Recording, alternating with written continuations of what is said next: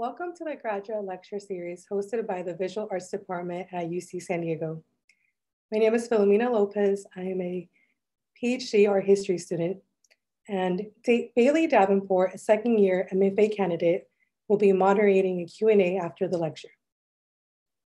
A special thanks to the Visual Arts Department and those making this event possible, including Amy Adler and Paulo Zuniga. Our speaker this evening is a curator at LACE. She holds a BA in Ciencias de la Cultura from the Universidad del Claustro de Sor Juana, Mexico City, and an MA in Art and Curatorial Practices in the Public Sphere from the University of Southern California. She has an extensive curatorial background working with artists, collectives, and institutions in Mexico, along borders, and in Los Angeles. In addition to her innovative curatorial projects and public programming, her outreach initiatives demonstrate a unique and radical approach to cultural production. Her current project, Intergalactive Against Isolation / Contra el Aislamiento, was awarded an Andy Warhol Curatorial Fellowship for its research phase and recently a grant from the Mike Kelly Foundation for the Arts. Please welcome Daniela Lieja Quintanar. Hello, thank you, Filomena, for the introduction. Hello, everybody out there. Thank you for joining this talk about my curatorial practice. Thank you for the Visual Arts Department of UCSD San Diego, and a special thanks to Amy Adler and Filomena. So I want to start this lecture first locating myself, telling you where I am. So first of all, I am where I am geographically and where I am speaking from, where I have been developing my thinking and my curatorial practice. So I am in Apachanga, the traditional land Tovangar, inhabited by Tonga people and many other native groups. Apachanga is the east of the now known Los Angeles. Specifically, I am located in the neighborhood of Boyle Heights.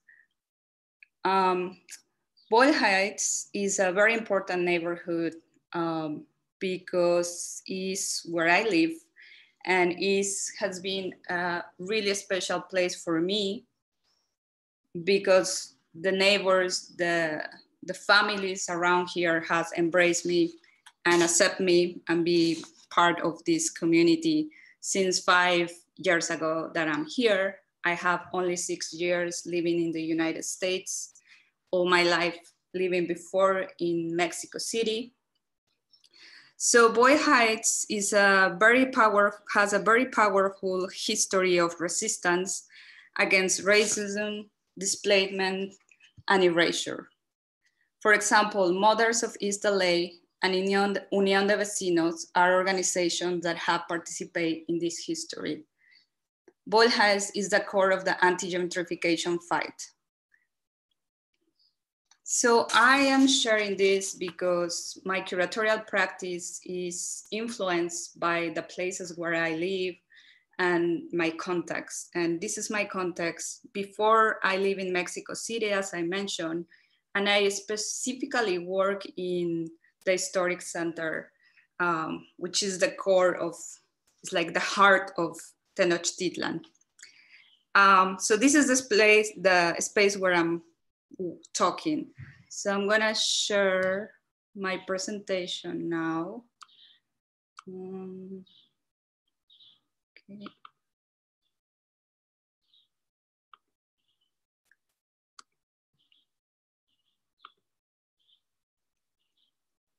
Okay. So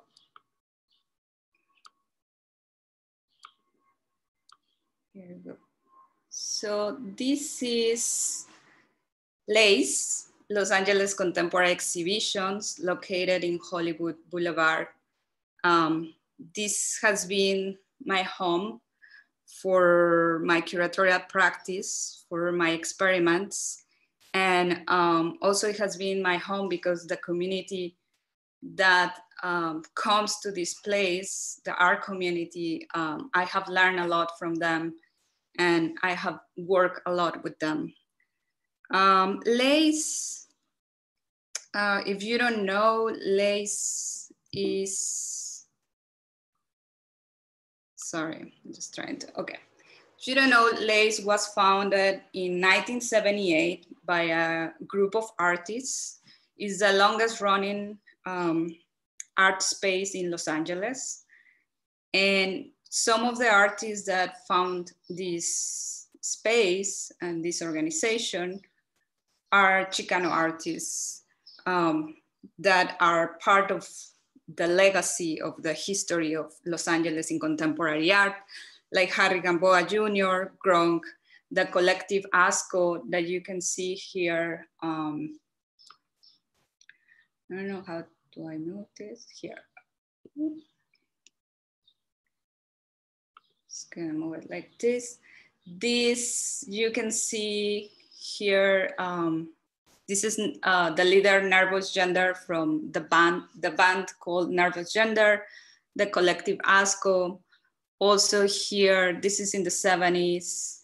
This is a Halloween party that Patsy Valdez and Gronk organized in the 70s. And here you have the Ana Mendieta show, the retrospective in 1989. Here in the middle, there's a show called Jeffrey Ballant that Jeffrey Ballant did, called the Richard Nixon Museum, along with the Museum Salinas. And on this side, you can see the Border Art Workshop and Taller de Arte Fronterizo, Destination LA. Those are shows that has been influenced on my practice, has a very specific connection with what I have been developing since I was in Mexico City. So now, so I am listing here a series of, a series of characteristics in my curatorial practice. My curatorial practice is collaborative, is multidimensional, is active in the colonized, is transfeminist, is focused on build strategies and alliance. My curatorial practice is in coalition and looks for coalition, is experimental. I know this is kind of like a quality that in art all of us we're looking at, but I like to mention it. My curatorial practice, open spaces, is intergalactic, and this is a specific reference to the Zapatista movement and the EZLN. Is expansive, wide open. Usually I have developed projects that are really big, very expansive and wide. Sometimes people say that I do connect big teams between each others, and yeah, that's very intentional. I like to see the whole picture too, and not to reject also that focusing on specific topics is a good curatorial practice. But I'm right now invested in the expansive notion. My curatorial practice has grassroots in collective movements, in collective life. And then the transfeminist concept is connected with Sayak Valencia, who is an amazing thinker and writer and philosopher and also artist working in Tijuana. And she has developed a very important discourse, contemporary discourse. And here I have a quote. It's a long quote and I'm gonna read it. And it's very dense, but it's good. A transfeminist perspective, understood as an epistemological tool that does not merely include transgender discourse within feminism, nor suggest overcoming feminism, but as a network that considers stages of transit, migration, mestizaje, vulnerability, race, class, and gender, and articulates them with the historical memory of social uprisings. This articulation I'm very interested in, to open up spaces and discursive fields to all of the practices and subjects of our contemporary moment, to the minoritarian becoming that are not directly taken into account by institutional hetero white biologicist feminists. So you're gonna see these concepts coming up in while I'm like showing some of my curatorial practice, some of my exhibitions. I am just concentrating in 3 shows, 2 very fast, and then 1 more deep in. So actually my first show at LACE was El Teatro Campesino, sorry, the helicopters, 1965 to 1975.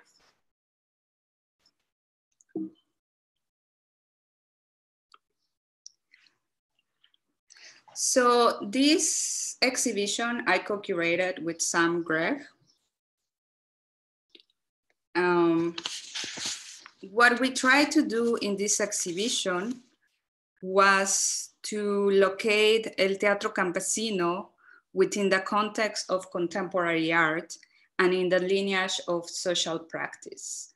And we wanted to put out El Teatro Campesino or put it in other place other than Chicano history, Chicano theater, that's where you usually find this history, but we wanted to put it in a contemporary art, California history.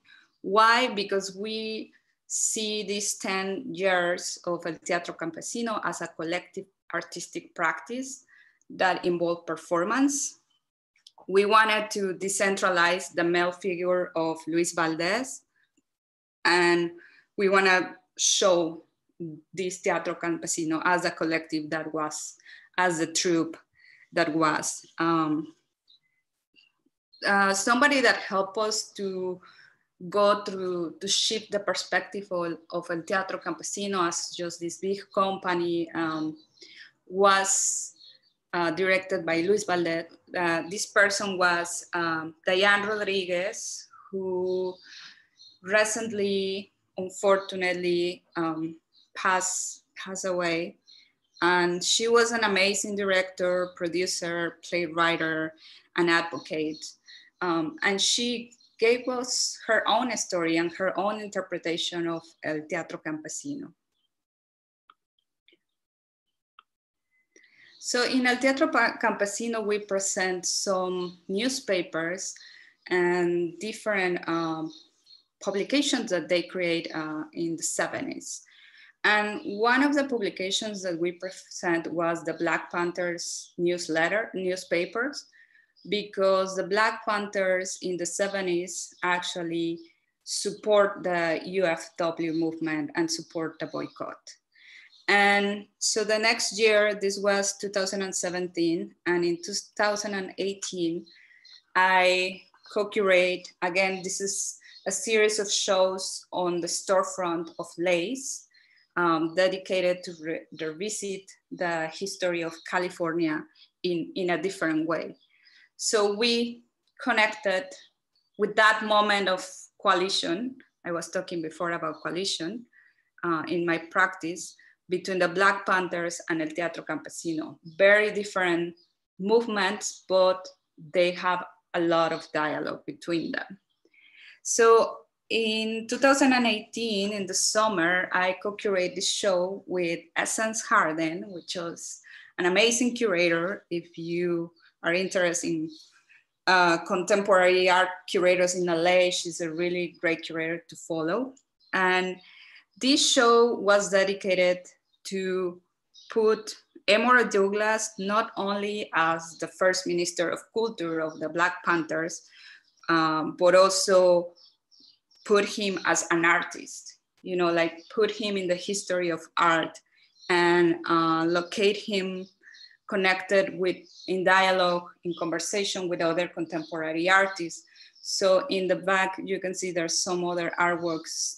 The neon artwork is Patrick Martinez and Juan Capistran, and also Sadie Barnett and Caleb Duarte were artists of different generations that were in dialogue with the artwork of Emory Douglas. And we present artwork of Emory Douglas from the 70s, 80s, but also the 2019, 2018 in that moment. So talking about coalitions, I want to show this slide. This was a vitrine that we have in the exhibition. And this is very interesting because the Black Panthers were doing this intergalactic that also I'm talking about, these connections, these sharing movements, these recognizing the other movements. And in the left, this brown inside newspaper was dedicated, this one that says Children of Zapata, was dedicated to the student movement in 1968 in Mexico City. Then we can see the African Liberation Day that was connected with the different revolutions in Africa, Vietnam, the Native American struggle, China, and here you can read Afro-American solidarity with the oppressed people of the world. And the representation of the US as the imperialism is very interesting. Here it says, get out of the ghetto, get out of Latin America, get out of Asia, and get out of Africa, which is something that we should still continue asking. And then one of the center pieces were these embroideries, the Zapatera Negra. This is a project that Caleb Duarte, he's from Fresno, organized in Chiapas. He brought Emory Douglas to Chiapas and worked in a collaborative project with a collective of Zapatista indigenous women. I know that saying Zapatista indigenous is kind of saying double of the same. Zapatista is always going to be an indigenous, but I want to say it, like, to highlight that. And what they did, it was this project here is a series of 6 embroideries that they put together the Black Panther iconography and the Zapatista iconography, and then create this new force, this new coalition, this new front, this new alliance, even if it happened at different times, even if they happen in different places, there are still struggles alive somehow. And then you can see here, this woman how is dressing more like indigenous reference, but also she's holding something that looks like corn. Same here. And this is handmade. This is embroidery. You might not see it very well in detail here, but this is embroidery. It's like, again, it's a bold visual language. So for me, this was like a very important piece because really connect across, no matter times, culture, and histories, but the struggle is, and the resistance connect them. So now I'm gonna talk about Unraveling Collective Forms, which is a show that I curated last May in 2018. And I used the quipu as a form of reflection and as a form to create this exhibition. This is a window outside Lace. If you don't know what is a quipu, is this. Quipu is talking knots in Quechua. This quipu that I'm showing here has like 1400, is between 1400 and 1532. Has so many years.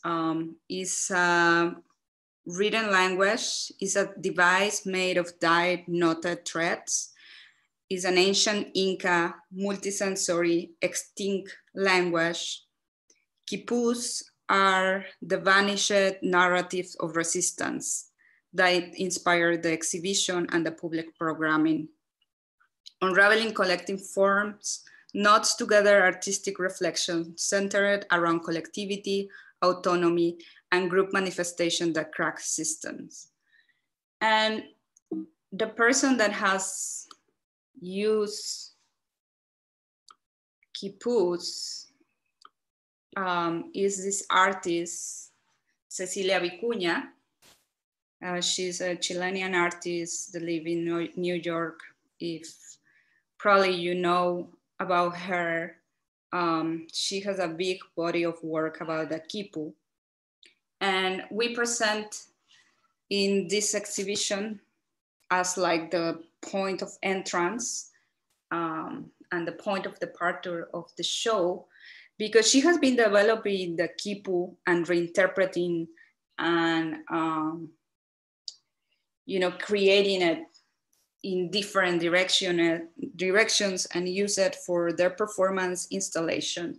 So this is a book, this is a poem, it's called Chancani Quipu, and actually we loan it from special collections in UCSD. So you can go and see it, which is a beautiful piece. It comes in a box.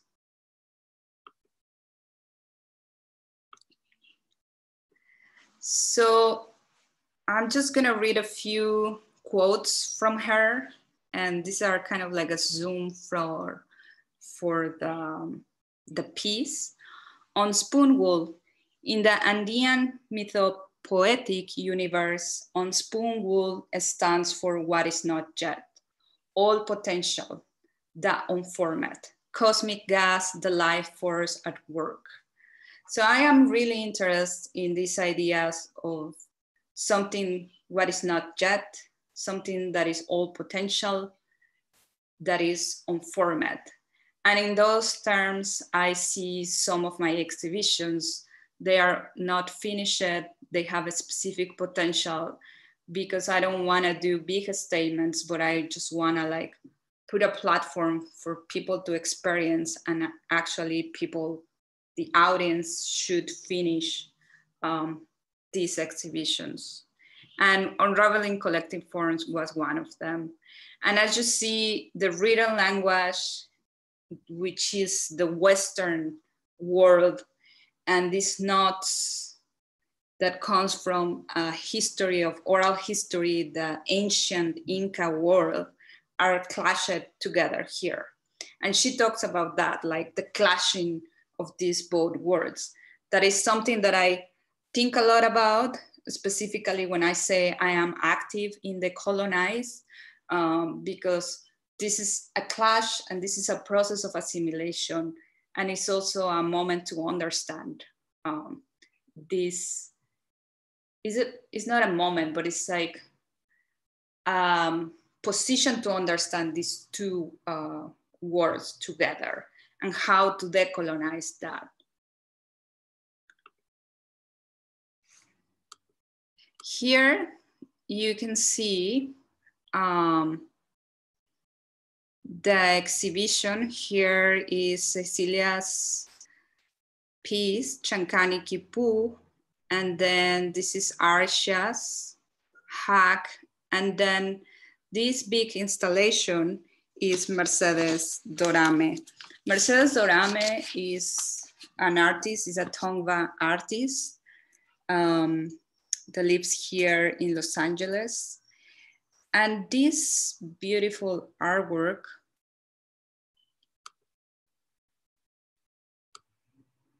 is an installation. It's a series of photographic images that are taken in sacred land, in sacred Tongva land. And she does these ceremonial interventions on the landscape and then photograph them. Along with that, the landscape, she created this installation called The Wind is Speaking, Ahiken Shishinamok. And again, she's also using the Tongva language. And this is very important for me, even if it's a written language, even just mentioning is a way to revive these languages that are in extinction. Here you can see a detail of the installation. And then in the center, if you notice, there's these artifacts that looks like stars. These are replicas of artifacts or objects that has been found in sacred land, Tongva land here in California. Because she also is a cultural consultant. So she's like in charge also of the history of her people. And then she used these forms. She is a replica of these stars that usually anthropologists are trying to figure out that they are interpreted as a tool, and she is interpreted as a ceremonial artifact. Her work is very interesting to me because she's reimagining a history that has been completely erased, almost erased, and still alive because the people is alive. So she allows herself to use all these different materials to like recreate and think about her heritage. So for Unraveling Collective Forms, I'm gonna play this video while I am talking without sound. This is Agnavi Milan Strangers Union, and this is how we open this show. It was really amazing. This is organized by Arsha Fatima Haq, and this Strangers Union started in the 101 on the freeway, and in a form of a procession, they start like walking towards Lace. And the signs that they were holding said, "I was a stranger and you welcome me." It was in English and in Urdu. So this procession celebrated the people that organize movement, the people that walks out, that make themselves visible together. She named it a surrealist situationist procession of Swana diaspora. Swana is Southwest Asian and North African diaspora. It was a message for addressing alienation and inclusivity. For me, it was fascinating, this idea to call for a union of strangers and aliens, specifically here in the United States. And it was an invitation to be together, to work together. And she has like very different references, but one connected with the intergalactics and the Zapatismo is like the processions that the Zapatistas has been doing, but also the schemas or the baklava that the Zapatistas use to cover themselves. And here they're using this silver mask covering their faces. So it's an idea of making visible the invisible by covering the masks. So, oops, I'm gonna play, sorry about that. I'm gonna play a little bit with the music now.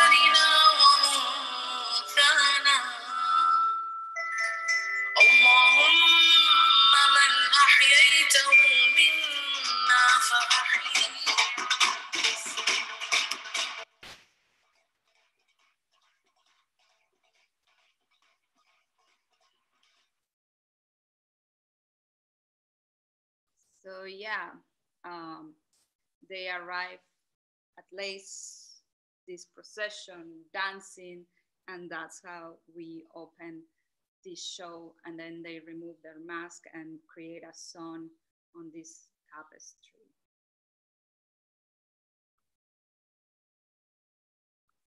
So this is how, I don't know if you can see this, but this is how the show looks like, or look like in that moment. The sign in the front was in Urdu, and when you were leaving the show, it was in English. On the left side, we have Kim Sun-fe, sculptor Harry Gamboa Jr., Carolina Caicedo, and Tania Aguiñiga. This is the Six Expanse project of Harry Gamboa Jr. is in the bridge of, actually here in Boyle Heights, a few blocks away from I am. This bridge doesn't exist anymore. So Harry create this series of photonovela of like collective resistance holding the bridge before it was gonna be demolished. Carolina Caicedo is a very interesting artist that has been doing a lot of work here in Los Angeles and in Colombia and now in other parts of the United States.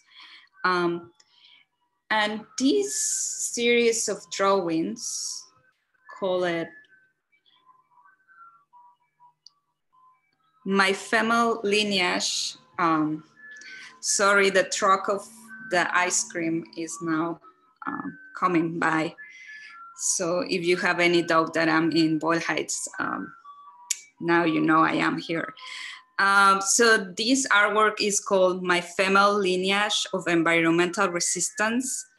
And it's a collection of 100 portraits of women that has been advocating, activists that has been fighting for environmental justice. Here in the center, you can see Berta Cáceres, the Honduran amazing activist that was murdered a few years ago. And this artwork was really interesting because it was just like portraits, black and white. And for me, thinking about collectivity, about these interconnections all around the world, this artwork will make that in terms of like all these women that are individuals are fighting, are organizing in their different places and in their different moments, and all together are creating a force, a front. Part of the show, as I mentioned before, it was the public programming. The public programming, which is a very important part of, for me, in terms of like how to activate an exhibition and not just become an exhibition that is just for an individual or having like a very personal experience, but also having a more group experience, like the different activities that we have. And that's why I decided to work with Carolina, and also because she has been a great colleague and friend, and I have worked with her before, and I like her work. So for this event, we invite the East Yard Communities for Environmental Justice, which is a community-based organization that works to facilitate self-advocate in East LA, in Southeast, and also Long Beach. And they usually the idea is they provide tools to their community for them to create action, to make decisions, and to demand to the government. So it's a very interesting project that we have coming to present. And we invite 3 activist members. It was a very awesome project. The whole project was called Environmental Oral Histories of Environmental Resistance. And the 3 of them, this girl has 16 years old, Jennifer Reyes. She was amazing. She was very articulate and has a very conscious and very well understanding of where she lives and how this place of working class has been contaminated, and she has been creating her own activist projects. And same here, Hilda Dueñas and Dimas Efren. So in this activity, Carolina also gave us these cards and asked us to do notes when we thought that something interesting was happening.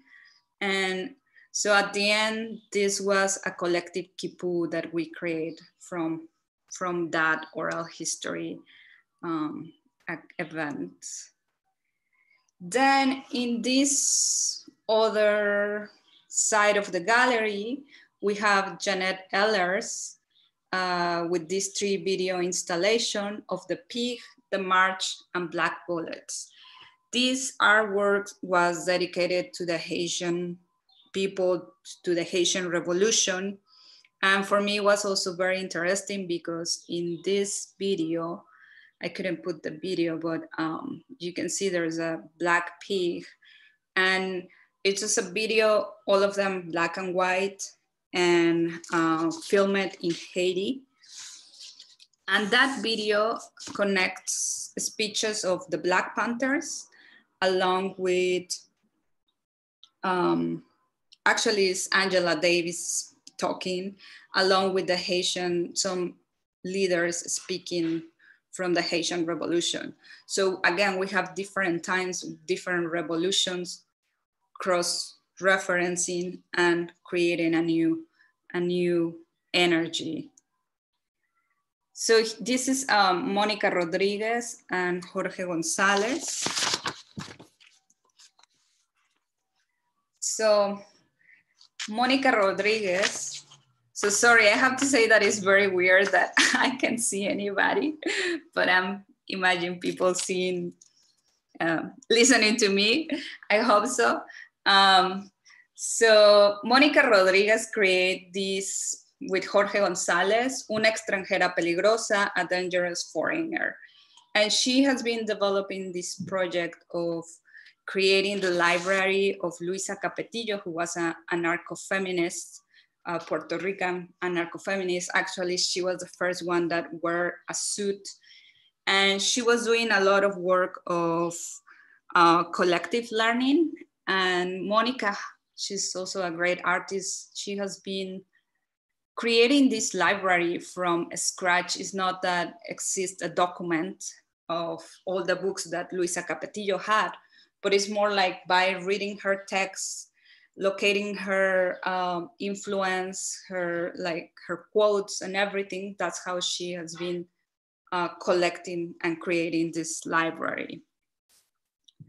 Jorge, who is other Puerto Rican and actually Boricuan, we decided that for this show, they decide that they want to be Boricua which means this mix of indigenous and also, like in Puerto Rico, and no go for the national, from the nation. So he has this project called Escuela de Oficios, a School of Crafts. And this is a detail of the theater curtain that was, again, like experimental collective learning. And I think these two projects are very connected with that. And he has been working in art crafts, learning traditions that are in a process of getting disappeared. And he has been learning and creating his own knowledge and also sharing knowledge with the other art crafters in Puerto Rico. And this circular carpet also is part of this project, is a cocktail handcrafted circular tapestry. And if you see, when I was talking about a multi-dimensional curatorial practice, I am very interested. If you see, there's a lot of like things that go up into the ceiling, but also things that are on the floor. So that was like very intentional in terms of like the body engaged in the exhibition differently. And here you can see an event that they have was called Ensayos Libertarios, Mainoc, Libertarian Aces Making. Mainoc is Tongva. So what we did here, thinking about white and learning process, we invite Julia Bogani, who she's sitting here in the back in the table. And she's a Tongva educator and consultant, and she teaches how to do baskets. So the idea of the event was to combine basket weaving with out loud readings from Luisa Capetillo. So these two techniques of making and listening and learning are very important, and were very interesting in these terms, because you will say what a Tongva woman has, what connection does she has with Luisa Capetillo, who is from other time, from Puerto Rico, and they have many connections, and those connections happen while making the weaving in collective.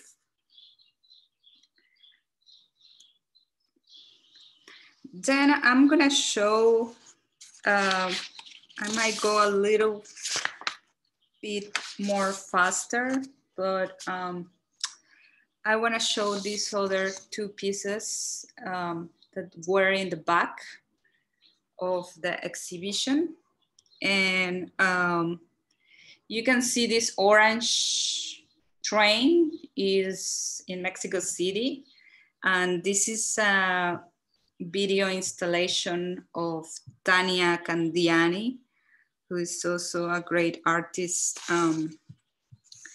And the title, sorry, I'm actually, sorry, I can see the slides. So I'm actually gonna talk first about this tapestry, which is Israel Martinez. He's from Guadalajara, Mexico.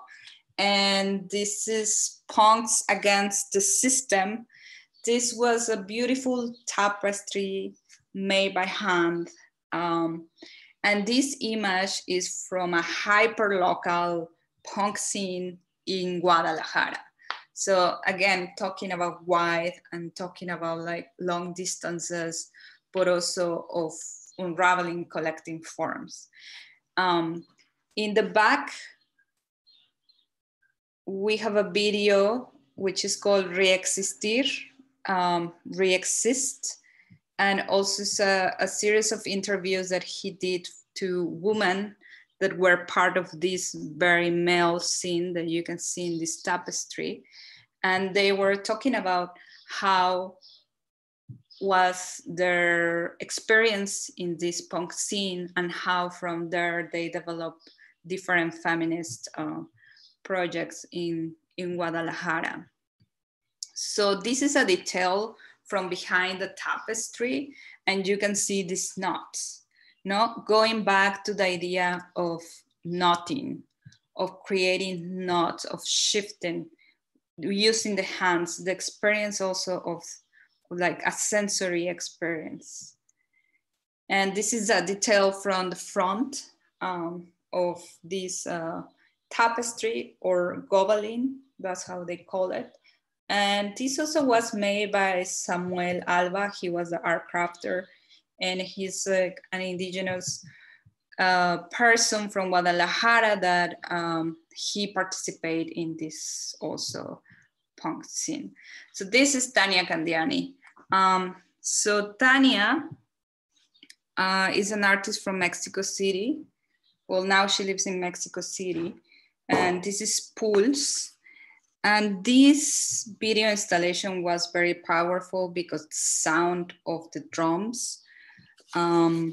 This is a documentation, it's a film of a documentation of a sound action that happened in 2016, I believe, yeah, in the underground, in the metro system of Mexico City.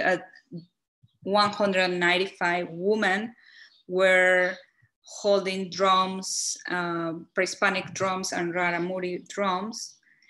And they were located in different stations, and they were taking the train, traveling around, playing, drumming, until they all arrived to a specific station that is very deep and has spiral stairs where they were playing and making very, very loud sounds.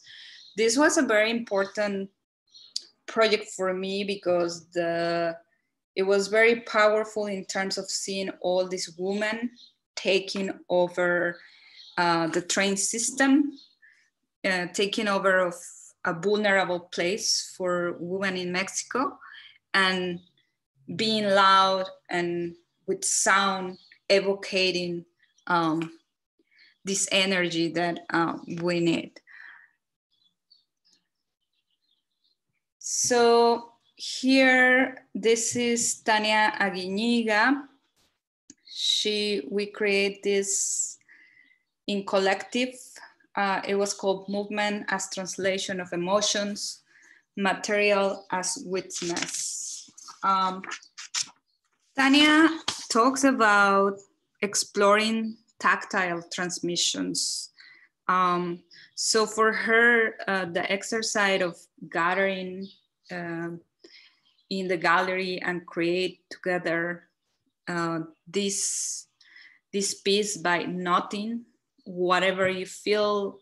She gave us this course, and then we were knotting them. And she was talking about tactile transmission, about memory, about the woman that has been teaching us in our lives. So it was like a culmination of these events were the culmination of the piece. Here you can see there was like a big pot of ink, of black ink. And then once you knot was done, or your whatever object you create, you will dip it and then pin it on the wall. And then there was a second, this was pre the show, before we opened the show, and this was post show, like while we were on the show. And it was a different dynamic, and it was more open to the public. So this is how the show looked like. I was also very interested. I was working with the Lace team and really thinking about how to organize the space. And I wanted to have like a big space where people can sit down and enjoy each of the individual artworks, but at the same time see the other engage with to surrounding. So the drums, for example, were like really sounding in all the gallery. This is Sky Hopinka, has like an awesome film. And we have the sound. We were using this beautiful ceiling as a speaker. And yeah, we have the sound running. So I'm just gonna show more of the photos and then I'm just gonna finalize. Oh, I wanna show Sayak Valencia was part of, we invite her, so it was part of the show. Patrice Coulars did a performance on the street, a homage to Nipsey Hussle. And then Demian Dinejasi and Holland Andrews, they closed the exhibition with an Infected Sunset performance, queer indigenous performance that is a poem that they wrote, Demian wrote, a beautiful performance. So I just want to finish the talk now with this quote, because actually that's how I finished the show. At the end of the show, having a vinyl, this quote that comes from the Zapatistas. And I was very inspired. I'm very inspired by indigenous knowledge, instead using theory, fancy theory, and very interesting theory like the French theory, Foucault, or, I mean, I am influenced by that, but I am always trying to look into other type of knowledge. And the Zapatismo has been a very interesting way for me to create, to use their ideas, their forms, their expressions, to use it for me to like reinterpret it in my own context. And also all other indigenous movements and social movements are always, as I say, they're part of my practice.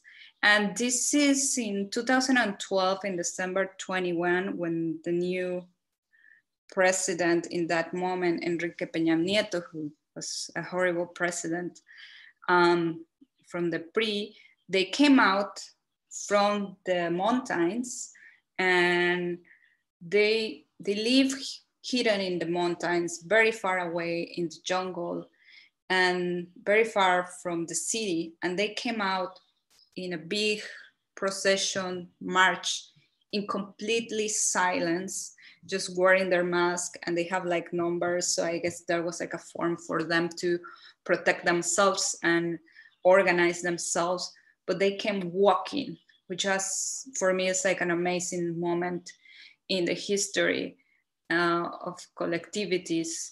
And they came in silence, in complete silence, and then full the plaza of San Cristobal and then go back and leave. That was their manifestation.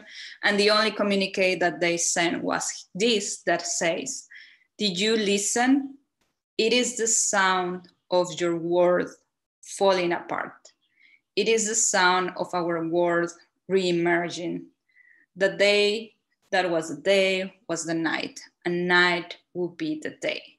From the mountains in the southeast of Mexico, Revolutionary Clandestine Indigenous Committee, General Command, EZLN." So I want to close with this quote because that's, yeah, it's a very inspired quote. And also maybe for this moment could be the Zapatistas could be a source of inspiration and a source for reimagine and redirect our practices. And as I say, my curatorial practice is very connected with the relationships around me, the connections, the context. So yes, that's it. Thank you. And I guess I will pass for the Q&A, right? Should I stop sharing? Thank you so much, Daniela. That was an amazing lecture. I really enjoyed that. My name is Bailey Davenport. I'm a second year MFA student at UCSD, and I'm the graduate student coordinator for the grad lecture series. And I'm just gonna moderate the Q&A. The first question we had is from Annabelle. She asks, when looking at, I'm gonna apologize for my pronunciation, Aragua Fatima Hawk's show, what pros, cons are there to the transition from a physical movement with music to an indoor setting when trying to convey a powerful message? I think it was very interesting in terms of how the performance had their own autonomy apart from the show, because it starts on the street, on the boulevard, and whoever was there had that experience. And it wasn't like, oh, come to the gallery, you know, it was just like, feel this and go through this. And there was people that really like follow them, and they were like dancing with them and arrive to Lace and connect with the space. And the fact that it was an indoor space, I don't think it was a contradictory thing, because the show was in the same line of the manifestation.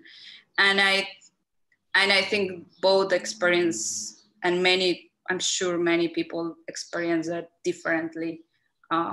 Probably some, you know, it's like a touristic area, but also it's like an area with a lot of people, neighbors without home, and people that just goes and enjoy the street. So yeah.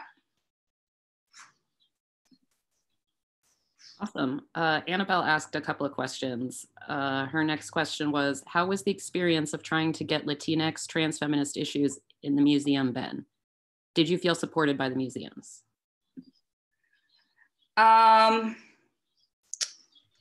Well, Lace is, thank you for the question, Annabella.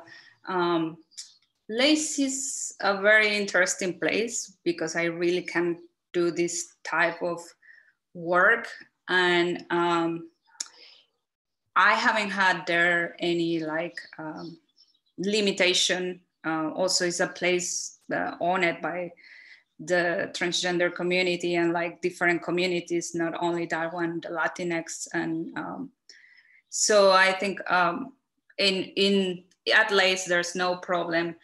I haven't had the experience to be in a bigger museum. I have worked at the Armory Center for the Arts, but I can imagine it will be different. I have worked also with the city, and yeah, I can see those discourses being seen differently. But I think also curating is a very interesting way for introducing this discourse, because you can negotiate and can communicate the specific things and create other things. You know, like the negotiation is very important for a curator in those terms. Yeah. Mm-hmm. Awesome. Jessica asks, I was wondering, when we are presenting some sensitive topic to the public, in what ways can we make it more acceptable for the majority of viewers? I will say I think the fact, I really believe that the art is a vehicle to talk about these topics, and also opening art spaces for activists to come in, and opening spaces for academics like SAYAC to come in, creates a different dynamic and a different dialogue that if she was just talking to a group of theorists and feminists in UCLA, or like, you know, it's like, it was a totally different way of communicate. And I think that's why we need to defend our art spaces now that we are like in a lot of risk. because they are the places where we can really have a dialogue and a real conversation and more direct, more human. Yeah. Yeah, for sure. Let's see. Joseph asks, I was really moved by your comment about gesturing toward an indigenous Zapatista-informed curatorial practice. Have you written much about this, or do you intend to? Right. Yes, I actually, my thesis, that's how I start my research formally, because since I was a teenager, I was very interested in the Zapatismo. But yeah, my thesis is actually a review of artistic practices in Mexico City and the influence of the Zapatismo in these practices. So yeah, I have write about that. Yeah. Alexis asks, is there a specific piece, artwork at the museum that catches your attention the most and you yourself find it fascinating the way it turned out?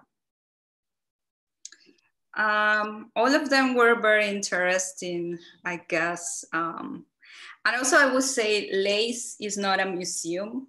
That's like a very institutional word. And you should come and visit us whenever you have chance. Yeah, we are an art space and it has this artist running feeling. So yeah, I guess one of the pieces that were very interesting, it was I'm trying to think because all of them were very, very powerful to me. I think like Mercedes Dorame, the Tongva installation was very appealing for the people that is walking on the street, and they will come in and they will like question it, what is this language? And I think it has like a really beautiful also connection with Cecilia's Vicuñas and dialogue between these Asians. And yeah, we have a lot of people. Actually, the opening, this is a very fun anecdote, but also a very powerful anecdote. And the opening, this guy come inside, the first person that comes is this guy, and he just like fall in his knees and look at her and in front of Mercedes Dorame, and he say thank you. You know, he was like in something, but it was just like powerful, like this dynamics. But I think yeah, people were asking a lot about that piece. Yeah, it's a powerful piece. That's really interesting that guy was so moved. Let's go back to Annabelle's other questions. She asks, what is transfeminism? Why is it important to have this discourse in museums or art spaces? Yeah, so yeah, this is like this concept that Sayak has been developing, and I am very interested because she's talking about alliances, about building bridges, and to form coalitions apart from taking distance from the most Western feminism, more like white feminism, and looking more into other forms, POC feminism, you know, like looking into the Chicana feminist writings and the Black writings. And I think it's kind of that, looking for alliances and tracing them and building together. Also, you can read, if you want to know more about this, you can read Capitalism Gore that she wrote. And also we have in our website all the things that I present. We have a series of podcasts and videos. We have an archive of all this material is available online. Awesome, I'll have to check that out. Andrea asks, what is the difference between an art space and a museum? Would you say that an art space is more inclusive towards representing Latinx communities? I guess it depends on the museum, but definitely the art space also we are like a medium art space, you know, like we're like a nonprofit. We're kind of like an institution, but it gives us the fact that we are just a team of 4 people. It gives us a lot of flexibility, but also it's a lot of a struggle. We don't have like these big donors controlling the space. I would say like maybe that's one of the difference where the money comes from. And I think there's more flexibility in terms of using the space. There's less limitations, and there's less bureaucracy to go through. And but I'm not saying like museums are not good. I think they are great, but I think LACE is a very great place for a laboratory for experimenting, which things that you cannot really do in a museum, you know? Yeah, art spaces are really important. He asks, thank you for a great lecture. How is LACE funded? We went into that a little bit in your answer. And participating artists and community members get funded as well. I also ask this because of the pandemic, thinking about the future. Yeah, thank you for that question. Also, thank you for thinking about the future, because it's very difficult right now to project into the future, but we are trying. And yeah, the funding from LACE comes from different parts. We have a board who support mainly LACE, but also we apply constantly every single day, almost. I'm exaggerating. We apply a lot for grants. So Philomena said in the beginning that we just got the MexiCali to create a show that I have been doing research, but I didn't have the funds right away. So we work a lot with grants.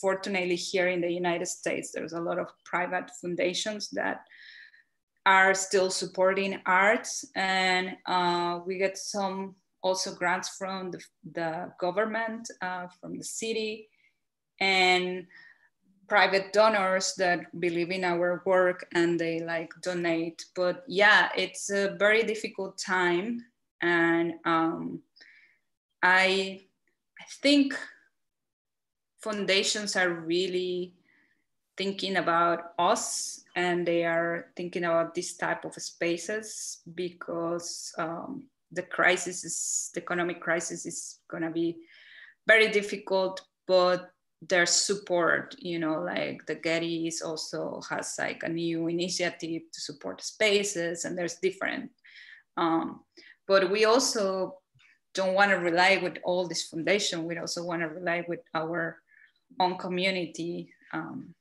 Yeah. Mm-hmm. Guillermo asks, do you think the oral history and collaborations in the art practice are important to generate alternatives to come down with more ideas? Definitely. I think oral history has been like a constant tool for LACE exhibitions. Yeah, it's other form of knowledge that is there, that is not that direct, like reading an academic text or a theory, but there's a lot of knowledge in just, for example, what I talk about, the East Yard communities, just hearing about their own experience, that is very valuable for looking into different perspectives, and also to looking into other worlds that we are not used to, you know, like, because sometimes we're just looking in one direction, the most familiar direction, but experience here in oral history is definitely a great tool for this. Mm-hmm. Felix asks, can you talk a little bit more about your recent research with intergalactics and any aspects of this research that you're especially excited about and or future projects? Thank you. Yeah, so Intergalactics Against Isolation contra el aislamiento is research that I started in 2018, and I wanted to I've been working in the border between Mexico and the US, working with artists in Tijuana and Mexicali. And I read also a lot of the Zapatistas communiques. And one of the communications I remember saying when Trump won the presidency, they were saying, hey, yeah, this is gonna be hard. The border between Mexico and the US is gonna grow, but also people should look into the south border, the next border that the US is building. And that's where they are, in the south of Mexico, in border with Guatemala and Central America. So I really wanted to expand my research into Central America, because LA has a big community of Guatemalan, the Guatemala community, the Honduran community, and the Salvadorian community.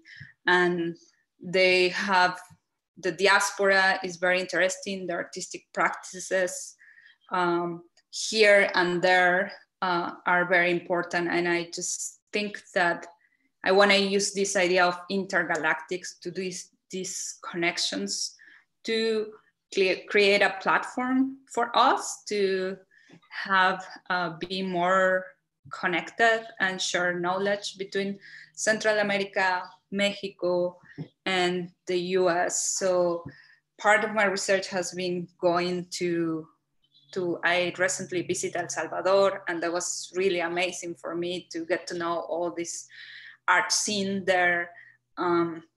I was planning to go after El Salvador to Guatemala, but because this thing, I don't like to say it because you bring it, because this thing, I have to come back to the US, and thinking a lot about isolation. I was thinking a lot about isolation in terms of detention centers, how people is isolated there. And now I guess I'm thinking about other type of isolation. Yeah, like this idea of like really, be together, but against this pressure that they are pushing us for isolation. So I really want to like not reverse that, but I know like a lot of collectives and artists are working around that. And I wanted to study that idea of intergalactics, which is the contrary of isolation. And right now I'm thinking a lot about mobility, which it's part of the migration theme, but how we can be connected without being present. Well, that's awesome. I think on that note, that's all the time we have for questions. I just want to thank you again for taking the time to join us today, Daniela. It was really a pleasure. Thank you so much. Thank you. Thank you for the invitation, and thank you to everybody out there. Great, thanks. See you guys next time. Bye.